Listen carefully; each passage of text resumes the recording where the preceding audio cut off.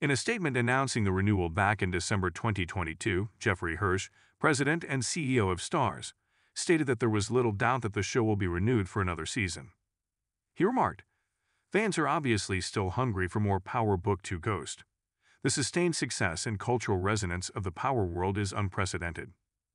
We can't wait for the fourth season of the illustrious show to begin filming early in the following year, right before the release of Power Book 4 Force, the fourth installment in the rapidly growing franchise."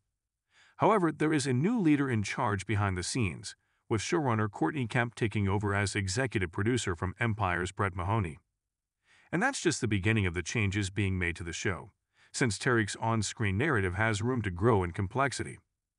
We are genuinely enthusiastic right now about the simmering of a few key story threads that we have already seen develop over time. This involves learning whether Monet is genuinely going to discover more about Zeke. Will she really learn everything throughout the course of Episode 5? Consider that to be one of the more significant mysteries that are yet unsolved.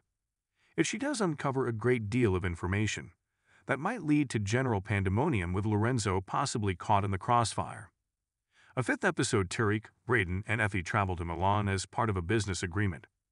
After Davis gives her more information about Zake's death, Monet continues her investigation. Sax intensifies his search for the secrets Jenny is keeping. Of course, you know that things can be messy the more involved someone like Milan becomes in the narrative. The same is true for Jenny and Sax. She is likely concealing Lauren's continued existence at this time. She is aware that this is her strength and that no one else can learn it. We should also remind you that the season will be halfway through when we wrap up this episode. From this point forward, we have a tendency to believe that things will only become weirder, and there is something amusing about that.